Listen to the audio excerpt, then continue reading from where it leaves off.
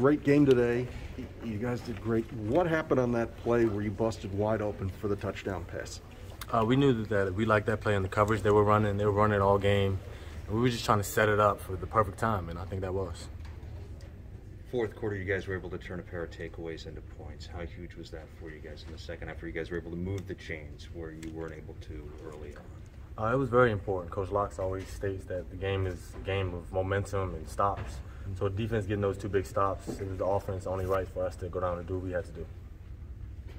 What was Talia like just in the huddle, kind of leading you guys on that important drive? He was the same throughout the whole game, poised, calm, our leader.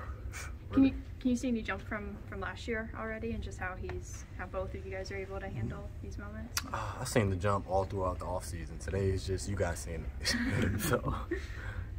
Earlier in the game, West Virginia seemed to play with a corner and then a safety, and they kept switching back and forth. One of the times you caught them in between. Were they trying to double cover you, or was it a few times, or most of the game on that? I'm not sure. I just run the plays that coach calls. What was it like getting to play in a crowded stadium? It was fun. Spring game, it was half crowded, but I mean, today was fun for a first game and a big game like this. It was definitely a good win.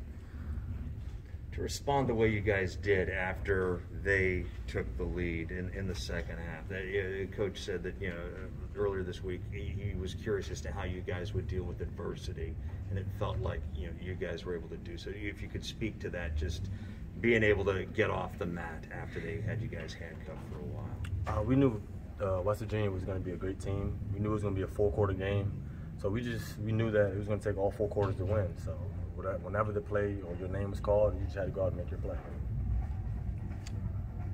How cool is it for you guys to be able to dial up some of those plays and tear the top off it like you did, Dante?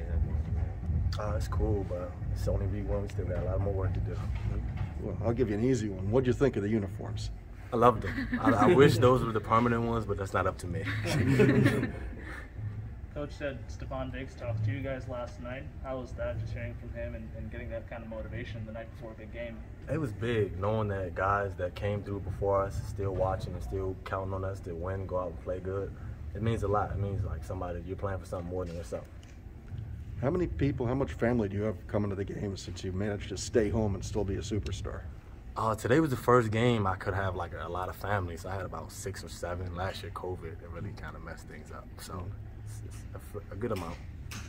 Do you have new cousins, uncles, people 7 times removed saying, "Hey, remember me?" And you're like, "No." I do, but those people can't really get in contact with me.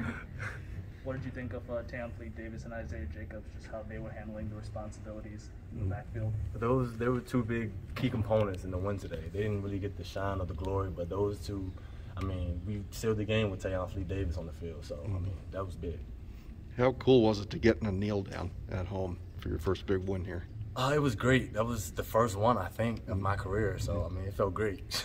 What did you think of the Jacorian Bennett interception on that side? How hyped were you when that happened? I can't even explain it. I mean, we see this stuff in practice, but like in a game, you got the fans going crazy. So I mean, you usually got to stay calm and be in the moment. So it was definitely a big moment, though.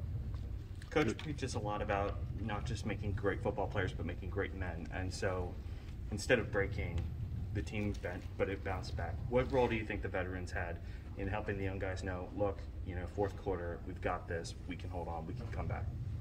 We know no game's going to be easy, so, I mean, and usually the team that wants it more, which Coach Locke says, usually going to win. So I think today we wanted it more, and it showed. Where do you feel like the offense can improve moving forward from here? I say the consistency. Like you see a good drive here, and then we go 3 and out for 2 or 3 drives. So I say really consistency and discipline.